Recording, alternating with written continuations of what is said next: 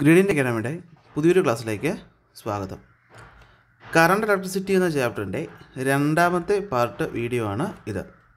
Already ഒന്നാമത്തെ ഭാഗത്ത് നമ്മൾ എന്താണ് കറണ്ട് ഇലക്ട്രിസിറ്റി അല്ലെങ്കിൽ എന്താണ് ഇലക്ട്രിക് കറണ്ട് എന്ന് പഠിച്ചു.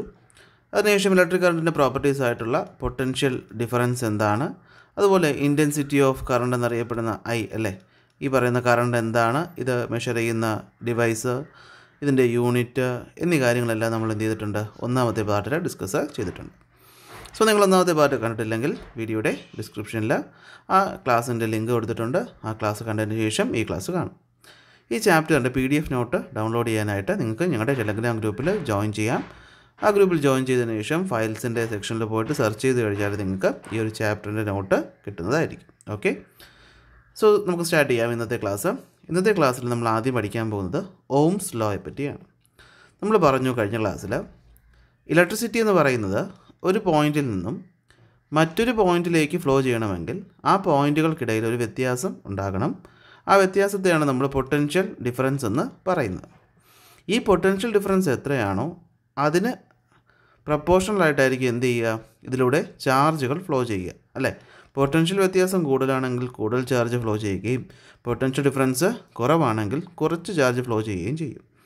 ഇതിനെപ്പറ്റി പറഞ്ഞ നിയമത്തിൻ്റെ പേരാണ് ഓംസ് ലോ. ഓക്കെ, ആദ്യമായിട്ട് അപ്പോൾ നമുക്ക് എന്ത് പറയാം, വോൾട്ടേജിനെയും കറണ്ടിനെയും തമ്മിൽ കണക്ട് ചെയ്യുന്ന ആദ്യത്തെ നിയമം എന്ന് നമുക്ക് എന്തിനെ വിളിക്കാം, ഓംസ് ലോയെ വിളിക്കാം. അപ്പോൾ എന്താണ് ഓംസ് ലോയിൽ പറയുന്നത്? ടെമ്പറേച്ചർ എന്ന് പറയുന്നൊരു ക്വാണ്ടിറ്റിയെ നമ്മൾ കോൺസ്റ്റൻ്റ് ആക്കി വയ്ക്കുകയാണ്. എന്ന് വെച്ചാൽ ഈ പറയുന്ന കണ്ടക്ടർ ഇരിക്കുന്ന സ്ഥലത്ത് ടെമ്പറേച്ചറിൽ ചേഞ്ച് വരുന്നില്ല എങ്കിൽ അതുവഴി ഫ്ലോ ചെയ്യുന്ന കറണ്ടിൻ്റെ അളവെന്ന് പറയുന്നത് എപ്പോഴും അവിടെയുള്ള പൊട്ടൻഷ്യൽ വ്യത്യാസത്തിന് ഡയറക്റ്റ്ലി പ്രപ്പോർഷണൽ ആയിരിക്കും. എന്ന് വെച്ചാൽ വോൾട്ടേജ് അല്ലെങ്കിൽ പൊട്ടൻഷ്യൽ വ്യത്യാസത്തിൻ്റെ അളവ് കൂടുതലാണെങ്കിൽ അതുവഴി ഫ്ലോ ചെയ്യുന്ന കറണ്ടിൻ്റെ അളവും കൂടുതലായിരിക്കും. ഇത് നമുക്ക് തന്നെ ഊഹിക്കാൻ പറ്റുന്നൊരു കാര്യമാണ് അല്ലേ.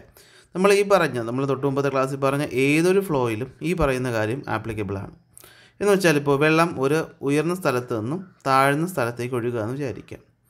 ഈ പറയുന്ന ചരിവിൻ്റെ അളവ് കൂടുന്തോറും ഒഴുകുന്ന വെള്ളത്തിൻ്റെ അളവും എന്ത് ചെയ്യും, കൂടും അല്ലേ. അതുപോലെ തന്നെ ഇവിടെയും രണ്ട് പോയിൻറ്റുകൾക്കിടയിലുള്ള പൊട്ടൻഷ്യൽ വ്യത്യാസം കൂടുന്നതിനനുസരിച്ച് അതുവഴി ഒഴുകുന്ന ചാർജിൻ്റെ അളവും കൂടുമെന്നാണ് പറയുന്നത്. സോ നമുക്ക് പറയാം എന്താണ് ഓംസ് ലോയിൽ പറയുന്നത്. സോ നമ്മൾ പറഞ്ഞു എന്താണ് ഓംസ് ലോ എന്ന് വെച്ച് കഴിഞ്ഞാൽ വോൾട്ടേജും കറണ്ടും തമ്മിലുള്ള റിലേഷനാണ് എന്ത്, ഓംസ് ലോ എന്ന് പറയുന്നത്. അപ്പോൾ എന്താ ഓംസ് ലോയിൽ പറയുന്നത്? Voltage is proportional to current. Okay, V is proportional to I. When voltage increases current also increases. Voltage കൂടി എന്ത് കൂടും, കറണ്ട് കൂടും. വോൾട്ടേജ് കുറഞ്ഞാൽ കറണ്ടും കുറയും. നമ്മുടെ റിയൽ ലൈഫിൽ എക്സ്പീരിയൻസ് ചെയ്യാറുണ്ട്. നിങ്ങൾ ഈ സന്ധ്യാസമയങ്ങളിൽ നമ്മുടെ വീട്ടിലെ ഫാനും ലൈറ്റൊക്കെ ഇടുകയാണെങ്കിൽ അത് സാധാരണ കറങ്ങുന്നതിനേക്കാളും സ്ലോ ആയിട്ടായിരിക്കും കറങ്ങുന്നത് അല്ലേ. ബൾബാണെങ്കിൽ സാധാരണ കത്തുന്നതിനേക്കാളും ബ്രൈറ്റ്നസ് കുറഞ്ഞാണ് കത്തുന്നത്. അപ്പോൾ നമ്മൾ കോമൺലി പറയാറുണ്ടല്ലേ, ഇപ്പോൾ എന്താ വോൾട്ടേജ് കുറവാണെന്ന് അല്ലേ. അപ്പോൾ വോൾട്ടേജ് കുറവാകുന്ന കാരണം എന്ത് പറ്റും, അതിലൂടെ വരുന്ന കറണ്ടിൻ്റെ അളവും കുറയുന്നു. അപ്പോൾ കറണ്ടിൻ്റെ അളവ് കുറയുമ്പോൾ അത് പ്രവർത്തിക്കുന്നതിൻ്റെ അളവ് എന്ത് ചെയ്യും, കുറയും. സോ നമുക്ക് പറയാം voltage is proportional to current. പക്ഷേ ഇവിടെ നമ്മൾ ശ്രദ്ധിച്ച ഒരു കാര്യം മനസ്സിലാക്കാൻ പറ്റും. ഓക്കെ, ഈ വാക്കിൻ്റെ അർത്ഥം എന്താണ്? വോൾട്ടേജ് കൂടിയാൽ കറണ്ട് കൂടും അല്ലേ, വോൾട്ടേജ് കുറഞ്ഞാൽ കറണ്ട് കുറയും. പക്ഷെ നോക്കുക, വോൾട്ടേജ് കൂടുന്നതിനനുസരിച്ച് എന്ത് അളവിലാണ് കറണ്ട് കൂടുന്നത് എന്നതിവിടെ നമ്മൾ ശ്രദ്ധിക്കേണ്ട ഒരു കാര്യമാണ്. ഫോർ എക്സാമ്പിൾ, ഞാൻ സിൽവർ എന്ന് പറയുന്നൊരു മെറ്റീരിയൽ എടുത്തു, അയൺ എന്ന് പറയുന്നൊരു മെറ്റീരിയൽ എടുത്തു. രണ്ടും കറണ്ടിൻ്റെ നല്ല കണ്ടക്ടേഴ്സാണ്. സിൽവറിൽ ഞാൻ 1 വോൾട്ട് പൊട്ടൻഷ്യൽ വ്യത്യാസം കൊടുത്തപ്പോൾ അതുവഴി ഫ്ലോ ചെയ്തത് 0.2 ആംപിയർ കറണ്ടാണെന്ന് നിങ്ങൾ തൽക്കാലത്തേക്ക് വിചാരിക്കുക. ഞാൻ ഇതേ സിൽവറിലെ വോൾട്ടേജ് 2 വോൾട്ട് ആക്കിയപ്പോൾ അവിടെ കൂടിയത് 0.4 ആംപിയറാണ്. ഓക്കെ, അതിപ്പോൾ ഫ്ലോ ചെയ്ത കറണ്ട് എത്രയാണ്, 0.4. 3 വോൾട്ടാക്കി കൂട്ടിയപ്പോൾ അവിടെ 0.6 ആംപിയർ കറണ്ട് ഫ്ലോ ചെയ്തു. അപ്പോൾ നമുക്ക് എന്ത് മനസ്സിലായി, വോൾട്ടേജ് കൂടുന്നു. ഈ വോൾട്ടേജ് കൂടുന്നതിനനുസരിച്ച് കറണ്ടും എന്ത് ചെയ്യുന്നുണ്ട്, കൂടുന്നുണ്ട് അല്ലേ. കറണ്ട് എത്ര വെച്ചാൽ, വോൾട്ടേജ് 1 വോൾട്ട് വെച്ചാണ് ഇവിടെ കൂടുന്നത്. കറണ്ട് ആണെങ്കിലോ 0.2 ആംപിയർ വെച്ചാണ് ഇവിടെ കൂടുന്നത്. നമുക്ക് മനസ്സിലായി. ഇനി അയണിൽ നമ്മൾ ഇതേ കാര്യം കൊടുക്കുന്നതായിട്ടൊന്ന് സങ്കല്പിക്കുക. അതായത് അയണിലും ഞാൻ 2 പോയിൻറ്റുകൾക്ക് ഒരേ ലെങ്ത്തുള്ള 2 കണ്ടക്ടേഴ്സാണ്. ഓക്കെ, സിൽവറും അയണും ഒരേ വലിപ്പവും ഒരേ ഏരിയയുമുള്ള 2 കണ്ടക്ടേഴ്സാണ് ഞാൻ എടുത്തേക്കുന്നത്. അതിൽ ഞാൻ 1 വോൾട്ട് കൊടുത്തപ്പോൾ അവിടെ 0.1 ആംപിയർ കറണ്ടാണ് ഫ്ലോ ചെയ്തത്. ഞാൻ ഈ 1 എന്നുള്ളത് 2 വോൾട്ടാക്കി കൂട്ടിയപ്പോൾ അവിടെ 0.2 ആംപിയർ കൂടി. ഞാനത് 3 വോൾട്ടാക്കി കൂട്ടിയപ്പോൾ അത് 0.3 ആംപിയറായി. ഇവിടെ ഒന്ന് ശ്രദ്ധിച്ചേ, ഇവിടെ ഞാൻ വോൾട്ടേജ് കൂട്ടിയത് 1 വോൾട്ട് വെച്ച് തന്നെയാണ് അല്ലേ. പക്ഷേ കറണ്ട് 0.2 കൂടി സിൽവറിന്, പക്ഷേ ഇവിടെ എത്രയാണ്? 0.1 വീതമാണ് കൂടിയത്. അപ്പോൾ എന്തുകൊണ്ടാണ് ഇവിടെ 0.1 കൂടിയതും ഇവിടെ 0.2 കൂടിയതും? അപ്പോൾ വോൾട്ടേജ് കറണ്ടിന് പ്രപ്പോർഷണൽ ആണോ എന്ന് ചോദിച്ചാൽ പ്രപ്പോർഷണൽ തന്നെയാണ് അല്ലേ. പക്ഷേ ഈ പ്രപ്പോർഷണാലിറ്റിയുടെ അളവ് മറ്റെന്തോ ഒരു ക്വാണ്ടിറ്റിയെ ഡിപ്പെൻഡ് ചെയ്യുന്നുണ്ട്. സോ ആ ഒരു ക്വാണ്ടിറ്റി എന്താണെന്ന് നമ്മൾ അറിഞ്ഞിരിക്കണം. സോ നമുക്ക് നോക്കാം. നമ്മൾ പറഞ്ഞു വോൾട്ടേജ് എന്ന് പറയുന്നത് കറണ്ടിന് പ്രപ്പോർഷണൽ, പക്ഷേ ഈ പറയുന്ന പ്രപ്പോർഷണാലിറ്റി മറ്റൊരു കോൺസ്റ്റൻറ്റിനെ ഡിപ്പെൻഡ് ചെയ്യുന്നു. ആ ക്വാണ്ടിറ്റിയാണ് നമ്മൾ വിളിക്കുന്നത് ഒരു മെറ്റീരിയലിൻ്റെ റെസിസ്റ്റൻസ്. അതായത് ഈ പ്രപ്പോർഷണാലിറ്റി മാറ്റാൻ വേണ്ടി നമ്മളിത് കൊണ്ടുവരുന്നൊരു കോൺസ്റ്റൻ്റ് ഉണ്ട്. ആ കോൺസ്റ്റൻ്റ് ആണ് എന്ത്? R എന്നറിയപ്പെടുന്ന റെസിസ്റ്റൻസ്. സോ നമുക്ക് എഴുതാം V is equal to I into R, where R is called എന്ത്? R is called the resistance. Okay, ആറിനെയാണ് നമ്മൾ എന്ത് വിളിക്കുന്നത്? മെറ്റീരിയലിൻ്റെ റെസിസ്റ്റൻസ് എന്ന് വിളിക്കുന്നത്. റെസിസ്റ്റൻസിൻ്റെ യൂണിറ്റാണ് ഓം എന്ന് മനസ്സിലാക്കുക. അപ്പോൾ എന്താണ് റെസിസ്റ്റൻസ് എന്ന് വെച്ചാൽ നോക്കിയേ, നമ്മൾ പിന്നീട് കണ്ടെത്തിയ ഒരു കാര്യം എന്താണെന്ന് വെച്ചാൽ സിൽവർ എന്ന് പറയുന്ന വസ്തുവിൻ്റെ റെസിസ്റ്റൻസ് കുറവും അയണിന് സിൽവറിനെ അപേക്ഷിച്ച് റെസിസ്റ്റൻസ് കൂടുതലുമാണ്. അതുകൊണ്ടാണ് സിൽവറിൽ 0.2 ആംപിയർ കൂടിയതും അയണിൽ 0.1 ആംപിയർ കൂടിയതും. അപ്പോൾ എന്തായിരിക്കും ഈ റെസിസ്റ്റൻസ് എന്ന് പറഞ്ഞാൽ? മറ്റൊന്നുമല്ല, കറണ്ട് ഫ്ലോയ്ക്ക് ഉണ്ടാകുന്ന തടസ്സം. ഓക്കെ, കറണ്ട് ഫ്ലോയ്ക്ക് ഉണ്ടാകുന്ന ഒപ്പോസിഷൻ അല്ലെങ്കിൽ തടസ്സത്തെയാണ് നമ്മൾ എന്ത് വിളിക്കുന്നത്? ഒരു മെറ്റീരിയലിൻ്റെ റെസിസ്റ്റൻസ് എന്ന് വിളിക്കുന്നത്. അത് ആ മെറ്റീരിയലിൻ്റെ മാത്രം പ്രോപ്പർട്ടി ആയിരിക്കും. ഒരു ഉദാഹരണം പറഞ്ഞാലിപ്പോൾ നമ്മൾ എന്ത് പറഞ്ഞു? നമ്മൾ തടിയെടുത്തു, വുഡ്. ഈ തടിയുടെ റെസിസ്റ്റൻസ് നമ്മൾ നോക്കിയാൽ ഇത് വളരെയധികം എന്തായിരിക്കും? കൂടുതലായിരിക്കും. അതുകൊണ്ട് തന്നെയാണ് അത് എന്ത് ചെയ്യാത്തത്? കറണ്ട് കണ്ടക്ട് ചെയ്യാത്തത്. അതെന്താണ്? ഒരു ഇൻസുലേറ്റർ ആണ്. നേരെ മറിച്ച് നമ്മൾ സിൽവർ എടുത്തു കഴിഞ്ഞാൽ അതിൻ്റെ റെസിസ്റ്റൻസ് വളരെയധികം കുറവാണ്. അതുകൊണ്ട് എന്ത് ചെയ്യുക? നല്ല രീതിയിൽ കറണ്ട് കണ്ടക്ട് ചെയ്യുക. അതുകൊണ്ട് തന്നെയാണ് ഏറ്റവും നല്ല കണ്ടക്ടറായിട്ട് നമ്മൾ സിൽവറിനെ കണക്കാക്കുന്നത്. അപ്പോൾ നമുക്ക് പറയാം വോൾട്ടേജ് കറണ്ടിന് പ്രപ്പോർഷണലാണ്, പക്ഷേ വോൾട്ടേജ് എന്തിനും ഡിപ്പെൻഡ് ചെയ്യുന്നു? മറ്റൊരു കോൺസ്റ്റൻറ്റിന് ഡിപ്പെൻഡ് ചെയ്യുന്നു. ആ കോൺസ്റ്റൻ്റാണ് എന്ത്? റെസിസ്റ്റൻസ്. സോ നമുക്ക് എഴുതാം V is equal to I into R. അപ്പോൾ ഓംസ് ലോയുടെ ഇക്വേഷൻ എന്താണെന്ന് ചോദിച്ചാൽ എന്താണത്? V is equal to I into R ആണ്. ഇനി ഈ ഇക്വേഷനിൽ നിന്ന് നിങ്ങൾ R എത്രയാണെന്ന് പറഞ്ഞ് നോക്കി. R is equal to എന്താണ്? അത് V/I അല്ലേ. അപ്പോൾ ഇതാണ് എന്താ? റെസിസ്റ്റൻസ് കണ്ടുപിടിക്കാനുള്ള ഇക്വേഷൻ. എന്താണ്? R is equal to V/I. അപ്പോൾ റെസിസ്റ്റൻസിൻ്റെ യൂണിറ്റ് എന്തായിരിക്കും? വോൾട്ടേജിൻ്റെ യൂണിറ്റ് വോൾട്ട്, കറണ്ടിൻ്റെ യൂണിറ്റ് ആംപിയർ. അപ്പോൾ എന്താ? Volt by ampere. ഇത് നമ്മൾ പേര് പറഞ്ഞ് വിളിക്കും. ആ പേരാണ് ഓം. അതിൻ്റെ സിമ്പലാണ് ദാ ഈ കാണുന്ന സിമ്പൽ. അപ്പോൾ റെസിസ്റ്റൻസിൻ്റെ യൂണിറ്റ് എന്താണെന്ന് ചോദിച്ചാൽ പറയണം എന്താണ്? ഓം ആണ് റെസിസ്റ്റൻസിൻ്റെ യൂണിറ്റ്. ഓക്കെ, അപ്പോൾ പറഞ്ഞാൽ ഓക്കെ അല്ലേ? എന്താണ് നമ്മൾ പറഞ്ഞത്? ഓംസ് ലോയിൽ വോൾട്ടേജ് കറണ്ടിന് പ്രപ്പോർഷണലാണ്, പക്ഷേ അത് ആരെ ഡിപ്പെൻഡ് ചെയ്യും? മെറ്റീരിയലിൻ്റെ റെസിസ്റ്റൻസിന് ഡിപ്പെൻഡ് ചെയ്യും. സോ നമുക്ക് പറയാം V is equal to I into R. Okay, അപ്പോൾ ഇതാണ് നമ്മൾ ആദ്യം പഠിക്കുന്നത് ഓംസ് ലോ. അപ്പോൾ എന്താണ് ഓംസ് ലോയിൽ പറയുന്നത് നമുക്ക് നോക്കാം. എന്താണ് ഓംസ് ലോ എന്ന് പറഞ്ഞാൽ ഇവിടെ പറയുന്നുണ്ട് when the temperature remains constant, അല്ലേ, ടെമ്പറേച്ചറിൽ മാറ്റമൊന്നും വരുന്നില്ല എങ്കിൽ, when the temperature remains constant, the current through a conductor is directly proportional to the potential difference between its end. In other words, the ratio of potential difference to the current is constant. നമ്മളൊരു electrical സർക്യൂട്ടിൽ ഈ പറയുന്നൊരു symbol ഉപയോഗിച്ചാണ് നമ്മൾ എന്തിനെ കാണിക്കുന്നത്?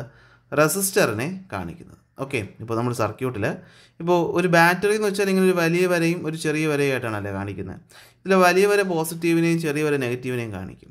നമ്മളൊരു ബൾബിനെ കാണിക്കുന്നത് ഇങ്ങനെ ആയിരിക്കും അല്ലേ. നമ്മളൊരു വോൾട്ട് മീറ്ററിനെ V എന്ന് കാണിച്ചു, അമ്മീറ്ററിനെ A എന്ന് കാണിച്ചു, ഒരു സ്വിച്ചിനെ നമ്മൾ ഇങ്ങനെ കാണിക്കും. അങ്ങനെയാണെങ്കിൽ ഒരു റെസിസ്റ്ററിനെ കാണിക്കുന്ന സിമ്പലാണ് ഈ കാണുന്ന സിമ്പൽ. ഓക്കെ, അപ്പോൾ ഇതാണ് എന്താ ഓംസ് ലോയിൽ പറയുന്നത്. സോ ഓംസ് ലോ നമ്മൾ എന്താണ്? റെസിസ്റ്റൻസ് എന്താണെന്ന് പറഞ്ഞു. അപ്പോൾ എന്താ റെസിസ്റ്റൻസ് എന്ന് വെച്ചാൽ കറണ്ട് ഫ്ലോയിൽ നേരിടുന്ന തടസ്സത്തെയാണ് നമ്മൾ എന്ത് പറയുന്നത്? റെസിസ്റ്റൻസ് എന്ന് പറയുന്നത്. ഇനി നോക്കാം, നമ്മൾ ഈ പറയുന്ന എക്സ് ആക്സിസിൽ കറണ്ടും വൈ ആക്സിസിൽ വോൾട്ടേജും എടുത്തിട്ട് ഒരു ഗ്രാഫ് വരച്ചാൽ എപ്പോഴും ആ ഗ്രാഫ് എങ്ങനെയായിരിക്കും?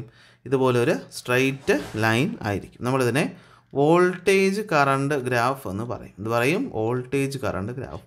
ഓംസ് ലോയുടെ വോൾട്ടേജ് കറണ്ട് ഗ്രാഫിൻ്റെ ഷേപ്പ് എന്ന് പറയുന്ന ഒരു സ്ട്രൈറ്റ് ലൈൻ ആയിരിക്കും എന്ന് കൂടെ മനസ്സിലാക്കുക.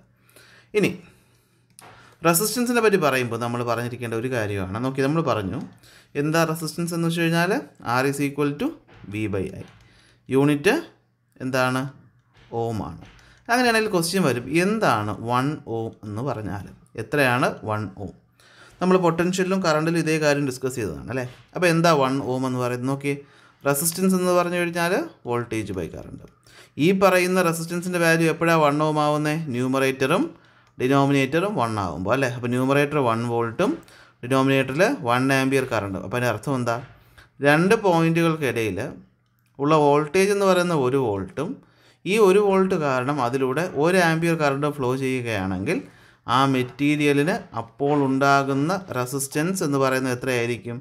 1 ഓം ആയിരിക്കും. എത്രയായിരിക്കും? 1 ഓം ആയിരിക്കും.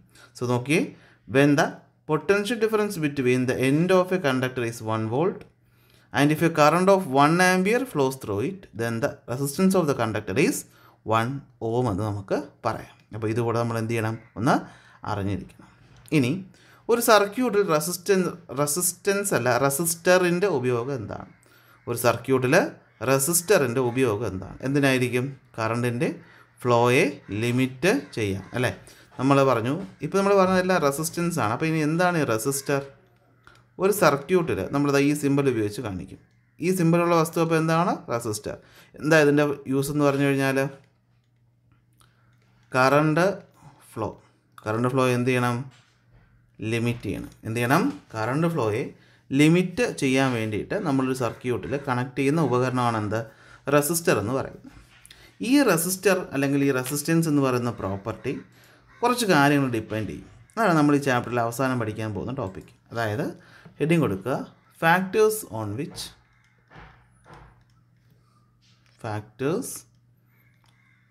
Which resistance of a conductor depends.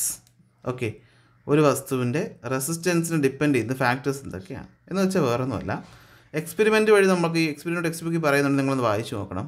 ഞാൻ ആ കാര്യം എന്താണെന്ന് പറഞ്ഞുതരാം. ഇപ്പോൾ ഇതൊരു കണ്ടക്ടറാണെന്ന് വിചാരിക്കുക. ഓക്കെ, ഇതൊരു കണ്ടക്ടറാണ്. ഈ കണ്ടക്ടറിൻ്റെ ലെങ്ത് എന്ന് പറയുന്നത് L ആണ്. ഇതിൻ്റെ ഏരിയ ഓഫ് ക്രോസ് സെക്ഷൻ എന്ന് വെച്ചാൽ ഞാൻ ഈ ഷെയ്ഡ് ചെയ്യുന്ന ഭാഗത്തെ ഏരിയ അല്ലേ, ഇതെന്താണ്? A ആണ്. നമ്മൾ ഈ റെസിസ്റ്റൻസിൻ്റെ ലെങ്ത്ത് എന്ത് ചെയ്തു? ഒന്ന് കൂട്ടി എന്ന് വിചാരിക്കുക. ഓക്കെ, എന്ത് ചെയ്തു? റെസിസ്റ്റൻസിൻ്റെ ലെങ്ത്ത് കൂട്ടി. അപ്പോൾ നമ്മൾ ആദ്യം ഇതിൻ്റെ റെസിസ്റ്റൻസ് എത്രയാണെന്ന് V/I വെച്ച് കണ്ടുപിടിച്ചു. അപ്പോൾ കിട്ടിയ വാല്യൂവിനേക്കാൾ കൂടുതലായിരിക്കും നമ്മളതിന് ലെങ്ത്ത് കൂട്ടുമ്പോൾ കിട്ടുന്ന value.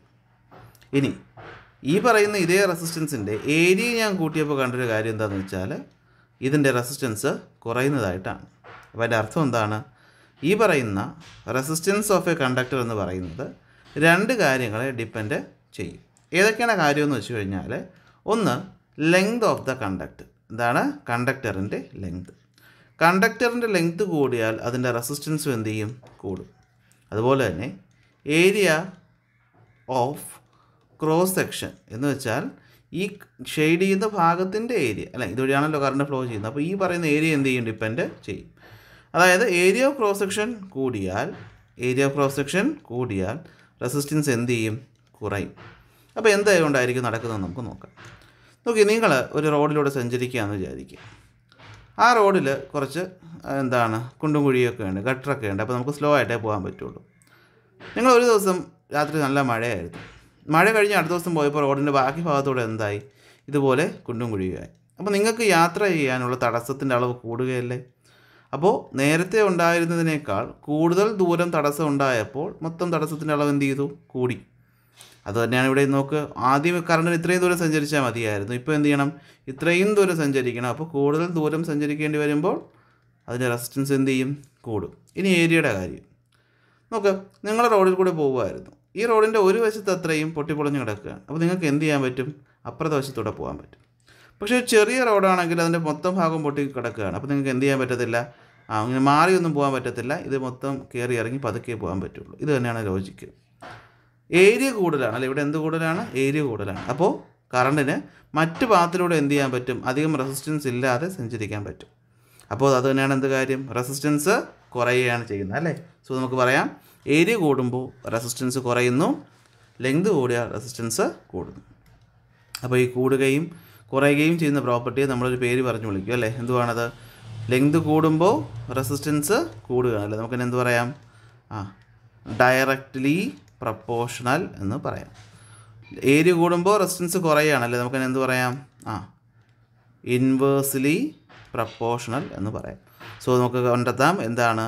Resistance is directly proportional to length and resistance is inversely proportional to area. ഈ 1/a എന്ന് എഴുതുന്നതാണ് ഇൻവേഴ്സ്ലി കേട്ടോ, കാരണം ഒന്ന് കൂടുമ്പോൾ മറ്റൊന്ന് എന്ത് ചെയ്യാണ്? കുറയുകയാണ്. സോ നമുക്ക് കമ്പൈൻ ചെയ്ത് എഴുതാം. Resistance is proportional to length by area. ഇവിടെയും ഓരോ മെറ്റീരിയലിലും നമ്മൾ നോക്കുമ്പോൾ ഈ അളവ് എന്താണ്? ഓരോന്നാണ്. അപ്പോൾ ഇവിടെയും നമുക്ക് ഓംസ് ലോയിൽ കൊണ്ടുവന്ന പോലെ ഒരു കോൺസ്റ്റൻറ്റ് കൊണ്ടുവരണം. ആ കോൺസ്റ്റൻറ്റിൻ്റെ പേരാണ് റെസിസ്റ്റിവിറ്റി. നമ്മൾ റോ എന്ന ലെറ്റർ കൊണ്ട് കാണിക്കും. എന്ത് കാണിക്കും? റോ എന്ന ലെറ്റർ കൊണ്ട് കാണിക്കും. ഇതാണെന്ത്? റോ. ഓക്കെ, ഇങ്ങനെ എഴുതും നമ്മൾ. അപ്പോൾ നമുക്ക് പറയാം എന്താണ്? Resistance is equal to rho into L/A, where raw is called resistivity. So റോയാണ് നമ്മൾ എന്ത് വിളിക്കുന്നത്? റെസിസ്റ്റിവിറ്റി എന്ന് വിളിക്കുന്നത്. അപ്പോൾ എന്താ റെസിസ്റ്റിവിറ്റി എന്ന് വെച്ച് കഴിഞ്ഞാൽ നമുക്ക് ഇതിൽ നിന്ന് റോ എന്ന് വെച്ചാൽ എന്തായിരിക്കും? R/A/L ആയിരിക്കും അല്ലേ. അപ്പോൾ എന്താ റെസിസ്റ്റിവിറ്റി? സപ്പോസ് ഏരിയ എന്ന് പറയുന്നത് 1 മീറ്റർ സ്ക്വയർ ആണെന്ന് വിചാരിക്കുക, ലെങ്ത് എന്ന് പറയുന്നത് 1 മീറ്റർ ആണെന്ന് വിചാരിക്കുക. അങ്ങനെയാണെങ്കിൽ റെസിസ്റ്റിവിറ്റി എന്തായിരിക്കും? R/1/1 ആയിരിക്കും അല്ലേ. എന്ന് വെച്ചാൽ എത്രയാണത്? Raw is equal to R. അപ്പോൾ ഇതിൽ നിന്ന് നമുക്ക് പറയാൻ പറ്റും എന്താണ് റെസിസ്റ്റിവിറ്റി. റെസിസ്റ്റിവിറ്റി എന്ന് വെച്ചാൽ വേറൊന്നുമില്ല, അതൊരു കണ്ടക്ടറിൻ്റെ എന്ത് തന്നെയാണ്? റെസിസ്റ്റൻസ് തന്നെയാണ്. ആരുടെ റെസിസ്റ്റൻസ്? 1 മീറ്റർ സ്ക്വയർ ഏരിയയും ഇതാണ് 1 മീറ്റർ സ്ക്വയർ ഏരിയയും 1 metre length. Okay, 1 metre square ഏരിയയും 1 മീറ്റർ ലെങ്ത്തും വരുന്ന ഒരു കണ്ടക്ടർ കാണിക്കുന്ന റെസിസ്റ്റൻസ് എത്രയാണോ അത് തന്നെയാണ് എന്ത്? ആ വസ്തുവിൻ്റെ റെസിസ്റ്റിവിറ്റി എന്ന് പറയുന്നത്. എന്ന് വെച്ചാൽ വേറൊന്നുമില്ല, നമുക്കറിയാമല്ലോ ലെങ്ത്തും ഏരിയയും മാറുന്നതിനനുസരിച്ച് റെസിസ്റ്റൻസ് മാറും. അപ്പോൾ അങ്ങനെ മാറിക്കൊണ്ടിരിക്കുന്ന ഒരു ക്വാണ്ടിറ്റി വെച്ച് നമുക്ക് ഒന്നും ചെയ്യാൻ പറ്റത്തില്ല. അപ്പോൾ നമ്മൾ എന്ത് ചെയ്തു? ഒരു സ്റ്റാൻഡേർഡ് വാല്യൂ എടുത്തു. എന്തെടുത്തു? ഒരു സ്റ്റാൻഡേർഡ് വാല്യൂ. ഫോർ എക്സാമ്പിൾ ഇപ്പോൾ നമ്മളൊരു ഇഷ്ടികയെ പറ്റി പറയുകയാണ്, ഒരു ബ്രിക്ക്. ഓക്കെ, ഒരു ഇഷ്ടികയുടെ ഒരു സ്റ്റാൻഡേർഡ് ലെങ്ത്തും ഒരു ബ്രെഡ്ത്തും അതിന് കാണുമല്ലോ. അപ്പോൾ അതറിയാമെങ്കിൽ നമുക്ക് അത് വെച്ചുണ്ടാക്കുന്ന അല്ലെങ്കിൽ ഒരു മതിൽ കെട്ടാൻ അതേപോലത്തെ എത്ര ബ്രിക്ക് വേണമെന്ന് കണ്ടുപിടിക്കാൻ പറ്റത്തില്ലേ? പറ്റത്തില്ല. ഒന്നിൻ്റെ അറിയാമെങ്കിൽ നമുക്കത് വെച്ച് എന്ത് ചെയ്യാം? മൾട്ടിപ്ലൈ ചെയ്ത് ബാക്കി കണ്ടുപിടിക്കാൻ പറ്റും. അപ്പോൾ അതുപോലെ ഒരു വസ്തുവിൻ്റെ റെസിസ്റ്റൻസ് എന്ന പ്രോപ്പർട്ടി എത്രത്തോളം ഉണ്ടാകുമെന്ന് അറിയാൻ വേണ്ടിയിട്ട് നമ്മൾ സഹായിക്കുന്ന ഒരു ക്വാണ്ടിറ്റിയാണ് എന്ത്? റെസിസ്റ്റിവിറ്റി. അപ്പോൾ എന്താ റെസിസ്റ്റിവിറ്റി? യൂണിറ്റ് ലെങ്തും യൂണിറ്റ് ഏരിയയും യൂണിറ്റ് ഏരിയ ഉള്ള റെസിസ്റ്റൻസ് കാണിക്കുന്ന യൂണിറ്റ് ലെങ്തും യൂണിറ്റ് ഏരിയ ഉള്ളൊരു മെറ്റീരിയൽ കാണിക്കുന്ന റെസിസ്റ്റൻസ് എത്രയാണോ അത് തന്നെയാണ് എന്താ? അതിൻ്റെ റെസിസ്റ്റിവിറ്റി എന്ന് പറയുന്നത്. സോ എന്തായിരിക്കും റെസിസ്റ്റിവിറ്റിയുടെ യൂണിറ്റ്? നോക്കാം. ഇതിൽ നിന്ന് നമുക്കൊന്ന് പറയാൻ നോക്കാം. റെസിസ്റ്റൻസിൻ്റെ യൂണിറ്റ് ഓം, ഏരിയയുടെ unit metre square, divide by ലെങ്തിൻ്റെ unit metre. അപ്പോൾ മീറ്ററും സ്ക്വയറും വെട്ടി നമുക്ക് കിട്ടും റെസിസ്റ്റിവിറ്റിയുടെ യൂണിറ്റാണ് എന്ത്? ഓം മീറ്റർ. അപ്പോൾ റെസിസ്റ്റിവിറ്റിയുടെ യൂണിറ്റാണ് എന്ത്? ഓം മീറ്റർ. ഓക്കെ, സോ ഇത്രയും കാര്യങ്ങളാണ് നമ്മുടെ ഈ ഒരു ചാപ്റ്ററിൽ പ്രധാനമായിട്ട് നമുക്ക് പഠിക്കാനായിട്ടുള്ളത്. സോ അതാണ് ഇവിടെ പറയുന്നത്. നോക്കിയേ എന്താണ്? Directly proportional to length, inversely proportional to area. So directly proportional to length by area. Constant കൊണ്ടുവരുന്നു റോ. ഇതാണ് എന്ത്? റോ എന്ന് വെച്ചാൽ എന്താണ്? Raw is called the resistivity. റോയിനാണ് നമ്മൾ എന്ത് പറയുന്നത്? ഒരു കണ്ടക്ടറിൻ്റെ റെസിസ്റ്റിവിറ്റി എന്ന് പറയുന്നത്. സോ എന്താണ്? അപ്പോൾ ലെങ്ത് 1 മീറ്ററും ഏരിയ 1 മീറ്റർ സ്ക്വയറും ആയാൽ റോ എന്തിന് ഈക്വൽ ആയിരിക്കും? റെസിസ്റ്റൻസിന് ഈക്വൽ ആയിരിക്കും. സോ നമുക്ക് ഡിഫൈൻ ചെയ്യാം. എന്താ resistivity? Resistivity of a substance is the resistance of the conductor of unit length and unit area of cross section. The resistivity of a substance is a constant at fixed temperature. കാരണം resistance length കൂടുമ്പം കൂടും, area കൂടുമ്പം കുറയും. ഇതുപോലെ തന്നെ depend ചെയ്യുന്ന മറ്റൊരു സാധനമാണ് എന്ത്? ടെമ്പറേച്ചർ കൂടുമ്പോഴും എന്ത് ചെയ്യും? റെസിസ്റ്റൻസ് കൂടുമെന്ന് മനസ്സിലാക്കുക. അപ്പോൾ ടെമ്പറേച്ചറിന് മാറ്റമില്ലെങ്കിൽ റെസിസ്റ്റിവിറ്റിയും ഈക്വൽ ആയിരിക്കും യൂണിറ്റ് ലെങ്ത്തും unit area of cross section. അതിൻ്റെ യൂണിറ്റാണ് എന്താ? ഓം മീറ്റർ എന്ന് പറയുന്നത്. എന്താണ്? ഓം മീറ്റർ. സോ ഇത്രയും പറയുമ്പോൾ നമ്മുടെ ഈ ചാപ്റ്റർ അവസാനിക്കുകയാണ്. അപ്പോൾ നിങ്ങൾക്ക് എക്സാമിന് വേണ്ടിയിട്ട് പെട്ടെന്ന് ഒന്ന് കണ്ട് അവസാനിപ്പിക്കാൻ വേണ്ടിയിട്ടാണ് സ്പീഡിൽ ടോപ്പിക്കുകൾ പറഞ്ഞു പോയത്. സോ ഇത് റിവിഷനായിട്ട് നിങ്ങൾ കണക്കാക്കുക. അപ്പോൾ ക്ലാസ് ഇഷ്ടപ്പെട്ടിട്ടുണ്ടെങ്കിൽ ലൈക്ക് ചെയ്യുക, ഫ്രണ്ട്സിന് ഷെയർ ചെയ്യുക. നമുക്ക് എന്ത് ചെയ്യാം? അടുത്ത ക്ലാസ്സുകളിൽ അടുത്ത ചാപ്റ്റർ പഠിക്കാം. ഓക്കെ, അപ്പോൾ ബൈ ബൈ.